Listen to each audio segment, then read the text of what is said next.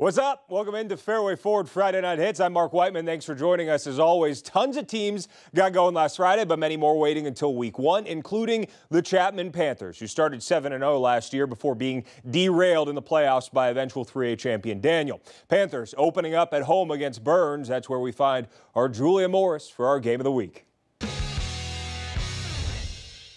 For the first time in 46 years, Burns and Chapman faced off in a regular season matchup. The game also the Panthers' first of the season, while Burns looked to build off its dominant performance in week 0.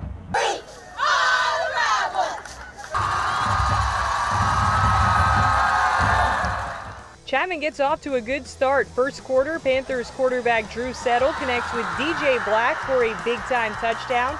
Chapman with the early 7-0 lead.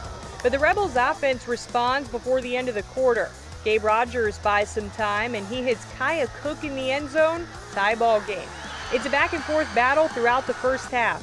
In the second, Chapman's offense continuing to roll. Settle passes to Walt Waddell, who holds on to the ball even after the hard hit, and the Panthers are up 21-14. But Burns once again responding quickly. Matt Long had 3 touchdowns in Burns' season opener last week. He scores his second of the game there, powering through the Panthers' defense and finding his way into the end zone. Tie game 21-21, that's the score at half. Game stays close in the second half. In the fourth quarter, Burns is up 30-27 with about 2 minutes to go. On 3rd and long, Rogers connecting with Thomas Gregory for the first down, and Gregory stays in bounds and takes it all the way for a touchdown. What a finish and what a game. The Rebels win it 37-27. These guys got no fight in them. I mean, it kept it interesting. We played a great football team but found a way to win. Couldn't be more proud of my guys. The Rebels host Dutch Fork next Friday. Chapman plays at Boiling Springs. In Inman, I'm Julia Morris, WYFF News 4 Sports. Daniel's title defense had to wait a week. Both the Lions and Easley Green Wave missing last Friday's games due to COVID concerns. Daniel's game at West Ashley had already been canceled when Pickens County went virtual temporarily, preventing Easley, Liberty, and Pickens from playing as well. So to Central, where we're tied at 14 at the half as the Lion season gets rolling. And Daniel getting the ball to start the second half. Zach Picklesheimer around the outside. How about 63 yards? Down the sideline as the Lions get going here to start the second half, and that's going to set up Isaac Turner from down and close on the 2-yard plunge, and Lions lead 21-14 at that point. Easley punting now, and that ball is way too high. Thomas Dacus grabs it, tries to make something happen, but he gets shoved out of the back of the end zone by Tyzion Jamison for the Daniel safety. Lions roar 54-21.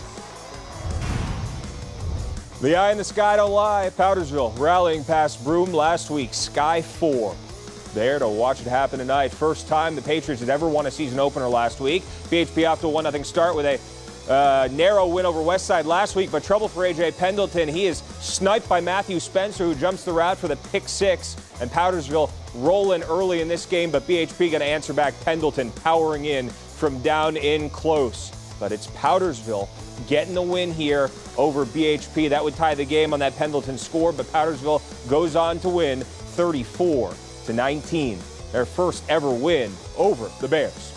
Hey, let's show you some scores. Southside Christian beating up on Anderson 42-0 as their undefeated start to the season continues. St. Joe's over Buford 56-21. And it's Christchurch beating Landrum 36-14. After a 2-year hiatus, the crosstown rivalry in Greenwood resumed last season with the Eagles blanking Emerald 28-0. Both teams winning last week to set up an early season unbeaten showdown for bragging rights down in Greenwood County. I love a good rivalry game. Greenwood getting to work, leading by 20 in the third. But here comes Emerald's Adrikas Tolan scoring from 2 yards out. That still makes a score, of course. Greenwood 20-7 at that point. And the Eagles going to be on the move again. Dalen Rapley hooking up with Billy Pruitt. 55 yards for the Greenwood touchdown. Eagles cruise again, 35-7 over Emerald. And at home, after a big Week 1 win against Lawrence, hosting Wren, Hurricanes hoping to shake off a blowout loss to Dutch Fork. Hannah on the march early, going for it down and close and 4th down. But check out the defense from the Hurricanes. How about a goal line stand for Wren? But Hannah, methodical, and Jalen Thompson, undeniable, dragging in half of the defense for the TL Hanna touchdown. Competitive game here, but Hanna grinds down the Hurricanes 27-16, the final. Let's show you a few more scores if we can. Branchville beating Calhoun Falls 35-0. Blacksburg over Green Sea Floyds 22-14. Two more games in the last 24 hours were unfortunately canceled. The rivalry between Blue Ridge and Greer called off due to a positive test for the Tigers. West Oak at Carolina, supposed to have played on Monday. That game also off due to COVID concerns in both programs. Hey, we are taking a quick timeout, but we have plenty, and I mean plenty, of great games still to come, including Boiling Springs getting their season started at Dorman. Cavs running backs coach Jake Morris, kind enough to throw on a wire for us. It's mic'd up. Good job, y'all. We're just playing like crazy. They're playing like we thought they would play. Don't do this. Shoot your hands and right in the box, all right? Stay with them, okay? All right, here you go. Ah, go back. Does look good on you. Yeah, slims you up. Got a 4, got a corner, got a safety. Fresh legs all the time. Safety sitting over top of it, though. Show him this. Show him this. I've been good. I don't think I say anything bad.